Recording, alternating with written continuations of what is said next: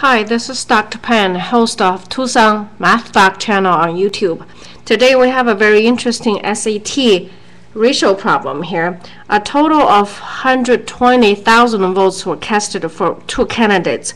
If Garcia won by ratio of 5-3 and they want to know what number of votes was casted for Peter.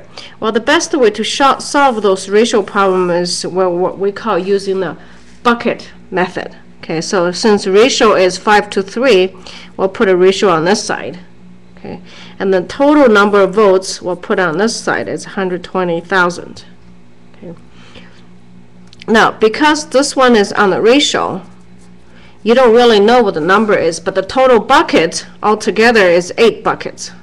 Okay, so since we're looking for a ratio of Peter, and then Peter has 3. So let's put Peter here and Garcia here, because Garcia won the election. So Peter's ratio is 8 out of 3, or 3 out of 8. So for every 8 votes casted, Peter got 3. How I know that is because there's a 5 buckets ratio and 3 here. Altogether, I have a ratio of 8. Okay, so putting in the ratio, Peter was getting 3 out of 8. Now here's the trick. You got to line it up. If this is the total ratio, and then you need to put a total votes over here. Okay, X is where we want to find out for Peter. Okay, so on this side, this is the actual votes. On this side, we have ratios.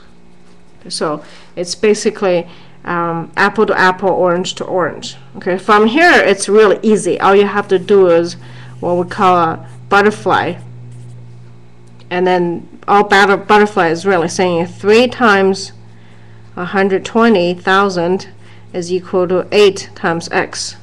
Okay, from there we solve for x is equal to 3 times 120,000 divided by 8, and I believe this one is 45,000. Okay, all right. Hope this helps. Have a confident day.